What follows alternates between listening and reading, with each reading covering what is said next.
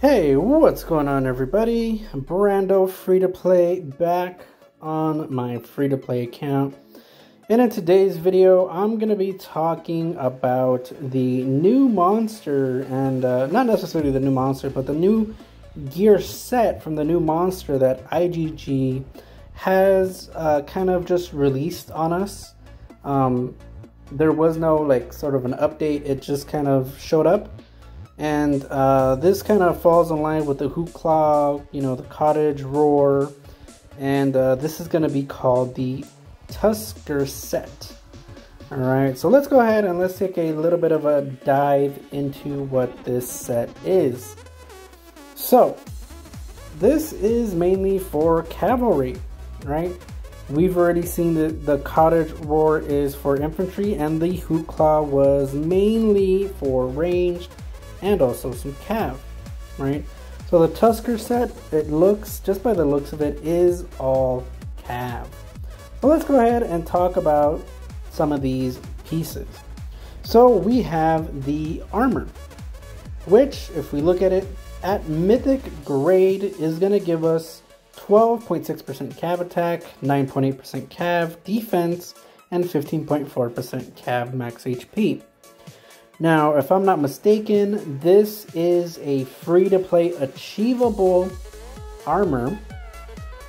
But let's go ahead and let's try to compare this with different armors, right, that free-to-play can use that may primarily focus on cav attack.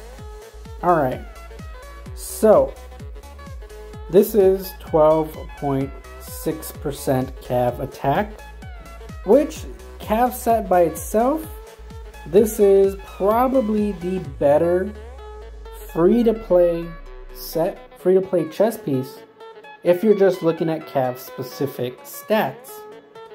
Now, there is another chess piece that free-to-play can get, which is army attack. Now, army attack is 7%, but you have to remember that army attack applies to all troop types. So 7 times 3, that's 21% stats. That's how you got to look at army stats, okay? You have to apply it to all 3 of your troop types. So, you know, for a mix set, the Armor of the Abyss is still gonna be better than this new Cav's armor that came out, and it's going to be better than the brass armor. But if you're looking for a cav blast or a cav only type of a set, free to play wise, this might be good. But before I give my good recommendation, let's take a look at the firewall plate and the hardened carapace. All right, mainly because at green grade, yes, they give 9% cav attack and 7.5% respectively, you know, between the firewall and the carapace. And at blue grade, it is at 14% and 11.5. So a blue firewall chest plate already gives you more cav attack stats, alright, cavalry attack stats, than a mythic brass armor. So again, this armor, I personally would not recommend it. You can work on it, feel free to do so, but try to get, the firewall chest plate, mainly because of that army max HP, which if you're a free-to-play player, you want a mix set and you want as much army HP as you can. Alright? Just my opinion, you know, just telling it how I see it. Now the next thing we have here is the Mammoth Waist Guard. So just by looking at this, this is kind of a subpar piece, legs. If I'm not mistaken, the Gargantua belt, or whatever it's called, is already better in a lot of respects. But let's just go ahead and compare just to show you guys. Yeah, Gargantuan belt 52.5% at Mythic. That is just an insane amount of cav attack. And yeah, these new pants only give 24.4. So yeah, the pants, I'm not even going to give it any more time. They're absolute crap. Now, the main hand, the Eon Axe. This is the big boy axe. It is a cavalry attack stat of 52.5% cav attack. Now this is going to be mainly for those cav blasts, for those rally leads out there. But some of you guys are kind of drooling at this. But before I get too ahead of myself, let's compare it to other main hand weapons. So Frostmoon Greatsword, only 28%. The Horn Cudgel is 42% cav attack. That is considerably lower. The Kraken Anchor, 35%. Again, also very much lower than this new axe that has come out. Now this is 52.5. So if we look at the cav or the champion set, the champion set is 49%, because you gotta add cavalry attack plus 21% army attack. So it's 28 plus 21, that's 49, right? 49% attack on the champion greatsword. Champion edge is gonna beat it because it has 49% cav attack and 21% army attack. So that's gonna give you a grand total of 70% overall stats. So still, the champion gear is going to be best in slot for cav blasts, right? But if you're just looking at getting the cavalry stat as high as possible, ignoring army attack, the cav, you know, the Eon Axe is probably what you're going to want to go for.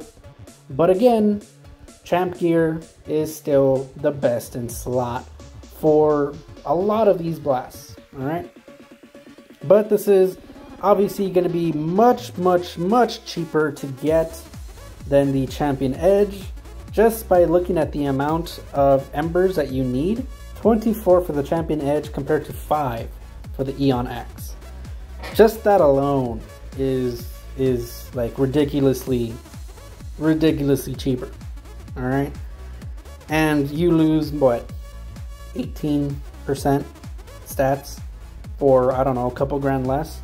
It's up to you guys. You guys are the ones spending the money. I don't. So you guys let me know what you guys think about that. I'm just telling you guys how I see it.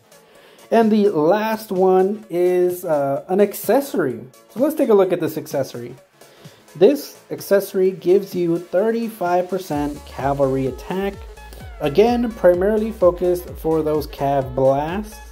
Now this does require 9 of the ultra rare, you know, these Tusker's Rage material. Alright, so let's go ahead and let's compare that to other accessories. Now, for a long time, the Fear Drum has been the go-to accessory for cavalry blasts, with only 22.4% cav attack. Now, I know that infantry and range, they have the cups that could go insanely high, much higher in those stats, especially in the accessories. But now, you know, these guys, they have this 35% stat, right? Now, the champion accessories also give you, what, that's 35% overall cav attack, right? And 35% army max HP. Now, I think that army max HP is what gives the champion accessories that edge over almost every single other accessory that is out there, right? because if you look at the Rowdy Resolve, which is the new accessory that IGG came out with, it will only give you 14% cavalry HP. That is 14% cavalry HP only. Compare that to the champion's 35% army HP. So that's 35% times 3. Alright, so 35%, if you're going Cav Blast specific, that's 35% compared to 14. That is a lot. That's like 21% difference in HP. Same attack, 21% less army HP, or less HP in general, right? So again, it is noticeably cheaper. The champion gear, 14 mains and 41 embers, and this one only 9 of the ultra rares and 6 gold embers to get to mythic. So obviously this is gonna give you probably the most bang for your buck if you want to look at it like that. You're not going to compete with the top end spenders, but at the same time you are going to have very, very high cav attack stats for a considerable less amount of spend. So yeah, overall I really do think that the main hand and the accessory are probably the two best cav non-champ, again non-champ gear in the game, right? If champion gear was not even in the picture, these would probably be some of the best items to have for cavalry attacks. Now, because there is champ gear is obviously the best, and I think IGG kind of screwed themselves in a way to make champ gear the best, and everything else that comes after that has to be slightly less effective than champ gear than, you know, whatever they come up with in the future. Unless they come out with champion gear 2.0 or some shit like that. But we never know. Right? And when it comes to the legs, it's absolute dog shit. Don't even consider it. Don't look at it. They're just, they even look ugly. The brass armor, while it is a decent enough free-to-play cav set, right? Saving up for a blue firewall chestplate is probably gonna be better for you in the long run than trying to get the brass armor to mythic. So I do not recommend that brass armor for people to try to make. So yeah, the next video I'm going to be making is going to be talking about the new monster. So I hope you guys enjoyed the video, and until next time guys, see ya!